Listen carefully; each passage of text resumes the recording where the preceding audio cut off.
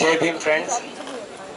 First of all, I would want to thank each and every one of you for standing with me, with us, with the movement, and with the university, with the whole fraternity, with the civil society. And lot things have been happening during the last week. And I heard that there is this guy who came up on YouTube claiming to be our VC, and apparently he's preaching on dissent, and ironically the video's comment section is disabled. So I don't know what's happening here. And we know that this same guy whose name is Apparao, he's claiming that he has nothing to do with the legal action, and he's helpless related to the legal cause of this particular case. The same guy we know is the prime witness in the case. Again, irony is from the same guy. I think I have been contemplating upon, I have been reflecting upon this whole turnover of events during the last week. Apparently because we had enough time in the prison. We had got enough time to read. We have got enough time to write. So, and the first thing that struck my mind is that at every step, this Mr. Apparao has proven himself to be wrong in his every decisions.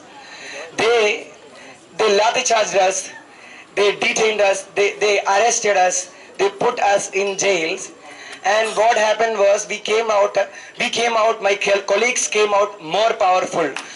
They came out with more high spirit. And I know that you people here who stood with us, has become fearless over the face of power. So apparently that was the most wrong, most foolish act that was taken from the part of the state against students. By detaining us, by arresting us, they have made us more powerful.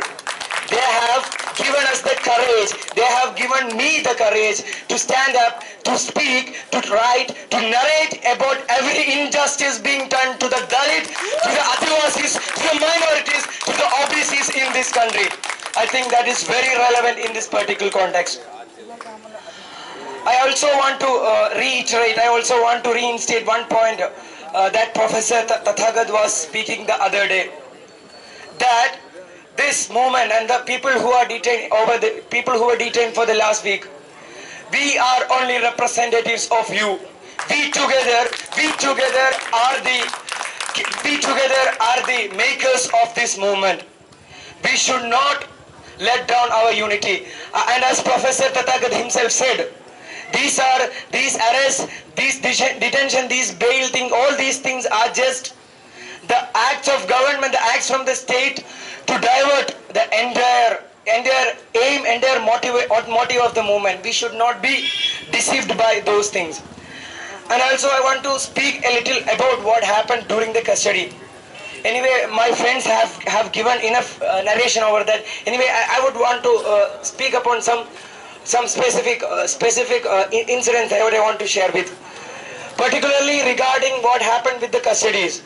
So as you all know, we were being under police custody for more than 31 hours, whereas legally they can keep us in custody only for 24 hours. The same police has falsified the documents and put the students for 30 hours in custody. And what happened there?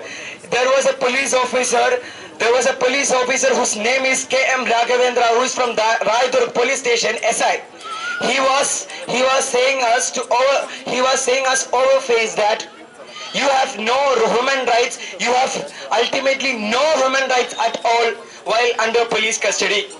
Such an outrage, such an arrogant comment from a person who is representing the power sectors. This same guy has also told us that he said that you are guilty until proven innocent. He has subverted the whole idea of justice. You are guilty until proven innocent. See, this is the way our law and order, the so-called law and order system works. These are the ideals, these are the wrong ideals These are the wrong ambitions on which our so-called law and order stand upon. So, the whole 30 hours was completely a series of human rights violation. And apparently the police were the ones who were breaking the law, not the student. I want to say that the police were the ones who breaking the law throughout the series of the custody. Also, I would want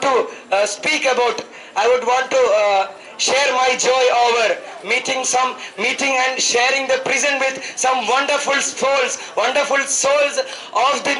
this century. I will say Professor Ratnam, Professor Tathagat, Dunda Prashant, Krishan, Linga, and many other friends.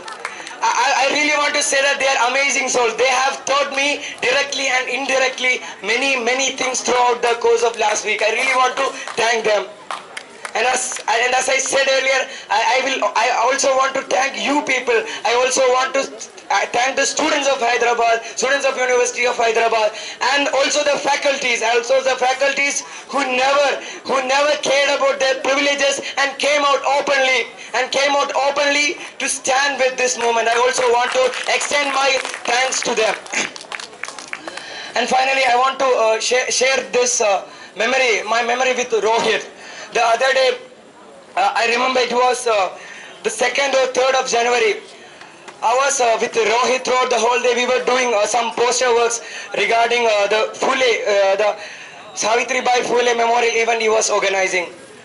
And he was saying me that he shared a dream that we want to make this campaign. We want to make this campaign for anti-discrimination wide and more popular, and we want to gather supports from all around.